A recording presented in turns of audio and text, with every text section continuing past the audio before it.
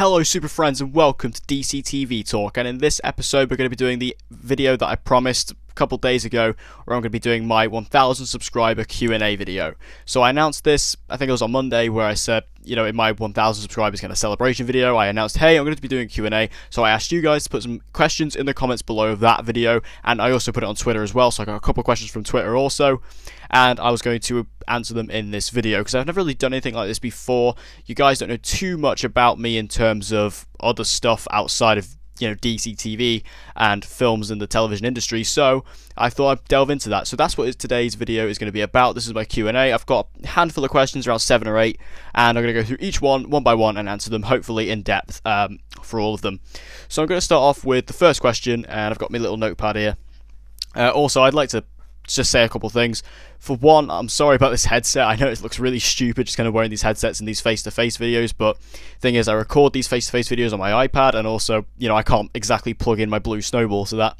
And also, in terms of my commentary videos, I know the past few have been very quiet in terms of my voice, and I've finally figured out how to adjust that. I finally fixed that problem. I don't know what happened with it. It just randomly one day just started being really quiet on me, and I could never figure it out, so I just kind of rolled with it. But if you watched my video last night, you will notice I fixed it, so that is solved now. I know how to get around that, so I haven't exactly fixed the issue, but I found a way around it, so that's all good. So from now on, it will all be fine, whereas this mic is perfectly fine. So the first question comes from RVGT from Twitter. Where do you see your channel a year from now? Well, this is very interesting because it is a very unpredictable thing. You know, a year ago, like literally around a year ago from now, was when I reached 100 subscribers. So in the space of a year, I've gone from 100 to 1,000. So with that logic, you know, I'd like to say that perhaps I would maybe like to get to 2,000 by this time next year. However, my channel and the rate that it's growing at this point, ever since I transitioned to doing DC TV full time, it has allowed it to just grow and flourish even more. And I feel that 2,000 may actually be a little bit low on that end. And I don't want to sound cocky when I say that, but I feel like it may be bigger than that come next year, maybe around the 3,000 mark or 2,500 mark. So somewhere between there is where I hope to be, but you know, around the 2,000 to 3,000 mark. And if we can get to that, then that would be amazing. But like I said, YouTube is incredibly unpredictable when it comes to these things. You can never predict how fast or slow a person's going to grow in the space of a certain amount of time. It's just impossible to announce that and to possibly, you know, because you could have someone making videos that get, you know, 50 views on average, but then they make one video that gets, you know, 10,000 views just randomly, and that gets them a whole load of subscribers. You know, it's just one of those extremely unpredictable things. So, you know, personally, I'd like to see it get to around 2,000, 3,000 subscribers. Hopefully with a bit more collaboration stuff going on with other DC TV YouTubers. Like, I'd love to interact with people like Paigey and Boba Talks. I'd love to get around with people like that. I'm actually friends with DJ Eric. You know, I speak to him on Twitter a couple times, so hopefully I can get involved with him sometimes, and also of course Ben as well. So it'd be awesome to kind of get involved with some more DC TV YouTubers as well. So they're kind of my goals for the next sort of year or so. And he also asked, what is my favourite superhero movie? Which, obviously, it's interesting because I do a lot of superhero TV on this channel, not necessarily superhero movies. My favourite superhero movie of all time would probably have to be The Dark Knight. And I know that's a pretty obvious answer, but The Dark Knight, it is incredible. I mean, The Dark Knight trilogy, if I could say The Dark Knight trilogy, I would. I love the whole trilogy pretty much equally. But if I had to choose one, I would have to go for The Dark Knight. It's just, it's so incredible. The performances, you know, Jared Leto. Why did I just say Jared Leto? Oh dear. Heath Ledger as the Joker is just fantastic. I love Christian Bale's Bruce Wayne. I just think the whole story of it, the intensity, you know, the realistic depiction of Gotham was just fantastic in that film. And I loved the whole trilogy. But if I had to pick one, it'd be The Dark Knight. Question from Colin Gibson, how old are you? He also said that he's around 19, so he's kind of guessing around his age. I'm actually 16, and this is one thing that I get quite a lot, is a lot of people think I'm a lot older than I actually am, and it's because I've always been a lot more of a mature mentality. I've always kind of put myself across a lot more mature and professional. That's very much intentional, and I think it's just because of my voice, the way I speak. I'm quite well spoken. I think that's why a lot of people assume I'm a lot older. A lot of people do think I'm 18, 19 when they meet me, when I'm actually 16. I'm nearly 17, but yeah, 16 is where I am at the moment. So yeah, I'm kind of around 19, but not quite. Getting there. So yeah, 16 years old is how old I am. You know, it'd be interesting to know how old you actually all thought I was. So if you have tell me how old you thought I was in the comment section down below. That'd be interesting to see. A question from my good friend MuleKick Media. Which video are you most proud of effort-wise? This is interesting because a lot of my videos on DCTV, I pretty much make the same. They are all very much similar videos, just in terms of how I do them and in terms of the way they're made. And so, you know, I just do the commentary and then I put the images on top and the music. It's not really that difficult. But obviously, you guys know, of course, I have my second channel, The British Critic. There is a there is a video on there which I'm very, very proud of, which is my, you know, what happened to the DCEU video, you know, my big DCEU kind of video that I made a couple months ago. I spent many days making that, you know, so much editing and so much work went into that. I'm very, very proud of that video. That is the video I'm definitely most proud of. I also believe that is the best video I've ever made. If you haven't seen it, and you know, if you're a fan of DCTV, I'm sure you're a fan of DCEU, so go onto my second channel and check that out. It's a really good video in my opinion. I'm very, very proud of that one. So even though that's not on DCTV Talk, it's, you know, because like I say, all my DCTV videos, they're just made very similarly. So, but yeah, that'd be it for me. It'd have to be it's called The Future of the DCEU. That's what it's called. So it'd be that one for sure. This question comes from, what's his name? Seth Songs and Sarcasm, and he asks two questions. First off, he says, I have amazing eyebrows, what's your secret? Well, that is a fantastic question, and you know, what I have to say to that is nobody gives away their secret of how they get perfect eyebrows. That's all I'm going to say. His other question is, what made you start YouTube? Good question. I started YouTube because I have always had massive amounts of opinions on all kinds of things, whether it's film, TV, video games, whatever it was, but I never really had anybody to speak to about these things. I mean, if you're watching this and you were here from the very beginning, you'll know I actually started out as a gaming channel back in 2014, when gaming was kind of my biggest passion in life, and I started that because I just loved gaming and I wanted to make videos on gaming. But then when I started doing it on film and TV, which was at the start of 2016, end of 2015, the reason I started doing that was because, end of 2016, start of 2017. That was when I kind of relaunched my channel, if you remember that. The reason I did that was because, like I said, I never really had anybody to speak to about film and TV. No one ever in school ever really shared my passion for film or TV, so I can never really speak to anybody as passionately as I can and with the knowledge I have to anybody else around me, because no one got it and no one understood it. So I turned to the internet, and obviously you guys, you listened to me and you found me, so that's why, you know, I use it simply as an outlet to express my opinion. This is what I say when people ask me about this, you know, when I go to job interviews and people in my field of work, and they ask me, well, why'd you do it? What'd you do that for? I always say I use it as an outlet to express my opinion. I use it to talk to people who like the same things as I do and who actually get involved and care about what I talk about. And that's why I do it, and that's why I started my relaunch. In terms of, you know, starting my old channel, my old gaming channel when I first started it, that was just, you know, me having some fun really. But this proper one, where I've really started to get into it and doing it properly and professionally, it was a way to really just share my opinion and talk to people who actually care about what I like.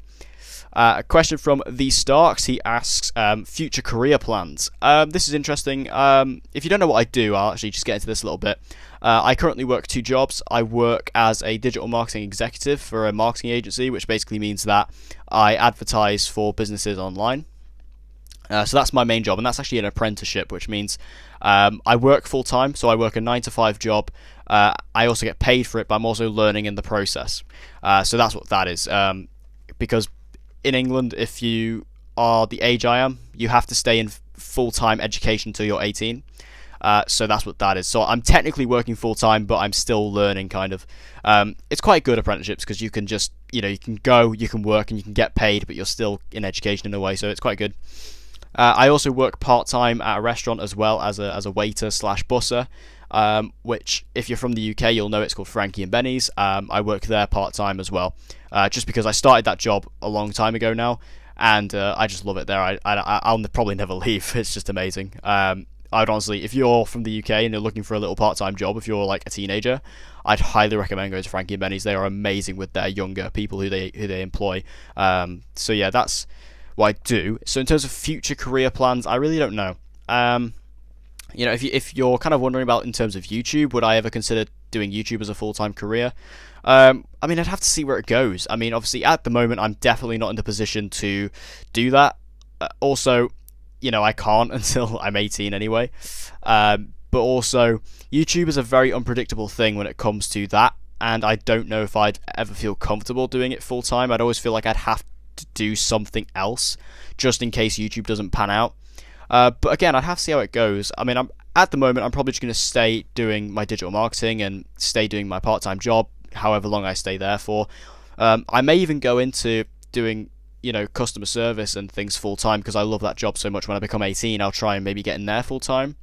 Or I may even end up going to university because my dream job is to be a journalist. That's another reason why I do this, is because it's like journalism, and that's what I want to do.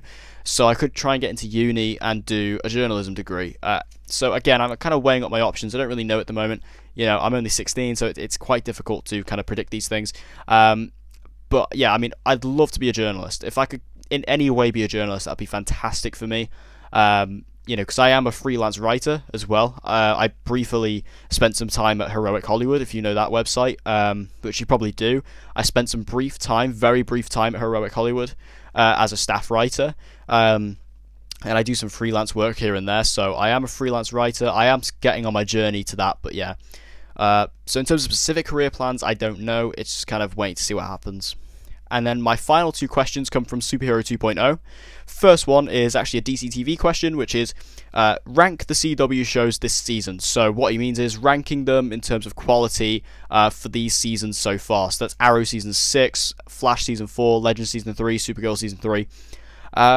So at the bottom, I'd probably go for... I don't know. I think, you know, because I think a couple of them have been really good and a couple have been quite weak. At the bottom, I'd probably have to go for The Flash Season 4. I think The Flash is very up and down this season in terms of its episodes. Like, you know, look at the past 2 weeks, for example. You had episode 15, Enter Flash Time, which was absolutely fantastic, and then you had episode 16, Run Iris Run, which really wasn't so great. It's very up and down this season, so I'd have to go for that at the bottom.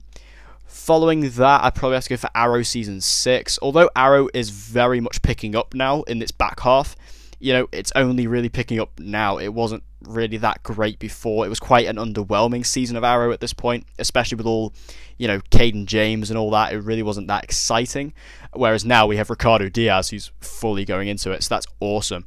So I think Arrow will go higher up in the ranking come end of season, but as of right now, that's where I'm going to put it. Then at number 2, I'd put Supergirl Season 3. Supergirl's been great this season. Like, you know, Season 1 of Supergirl, I really didn't like. Season 2 was an improvement. Granted, it wasn't too great, but it was still an improvement nonetheless. But Season 3 has been genuinely great, and I think that's just due to all the storylines we've been getting. The villain, Rain, was absolutely fantastic. And I know I haven't been doing many Supergirl videos recently, but it's just because obviously it's been on such a long break. It's been hard to kind of do that. But yeah, Supergirl for number 2, and number 1 has to be Legends of Tomorrow Season 3. Legends is amazing. It's so good this season. You know, Legends has just improved better and better and better each season, and I look forward to Legends the most each week. I think it's the most fun, it's the most exciting, it's got the most to talk about. Like, I've been making loads of Legends videos because I just think it's the most interesting, it's got the most going on. Obviously we've got Constantine in it this season, which has been incredible. We've got Wally West in it now. I just think Legends Season 3 has been, you know, wall to wall just incredible, and it's just it's not looking to slow down until the end of the season. We've only got a couple more episodes left now, unfortunately, but I think Legends, it's my favourite at the moment, and it'll still be top come end of season, I think. And there's also Black Lightning as well. Black Lightning Season 1, I don't really make as many Black Lightning videos because it's a difficult show to make videos on. But in terms of Black Lightning, I don't really count it because obviously it's not technically in the Arrowverse yet. I reckon it will be, but it's not yet. But if I was going to rank it, I'd put Black Lightning at the top. Black Lightning is fantastic. It's so well made, and it's very simple but so effective, and I love Black Lightning. I really look forward to that every week as well. And then Superhero 2.0 also asks, any advice for YouTubers? So, you know, any advice for any of you guys who are looking to start a channel? Obviously, it depends on what you're going to do. If you're watching my channel, then I guess obviously you might want to do some DCTV videos. I think the main thing about YouTube is you've got to have passion and you've got to have a drive. You know, I mean, I make a lot of videos on 2 different channels, as well as making my podcast every week and also tying down 2 jobs. It's, you know, you've got to have that passion. And obviously, most people don't work as much as I do, so you're going to have more time than me. So if you've got more time, then you just need to put the passion into it and really have the drive to make incredible videos. And really, you know, if you want to talk about these things, you don't want to come across as if you're just saying words because you're just trying to get videos out. You want to make sure, because then if you do that, you'll get sick of it and you won't want to do it and you'll have no motivation whatsoever, and audiences, you'll be able to tell. So you don't want to do that. You want to make sure whatever you make videos on, you are passionate about and you love discussing with people, and you want to get on there and you want to talk about it. And you know, enthusiasm will get you places. You will be able to grow because people will be like, oh, this guy, he really likes talking about this. I'm going to follow him because I also love talking about this stuff, and there's like a community and there's an engagement there. Also, don't go into this expecting a job. That is the worst thing you can do.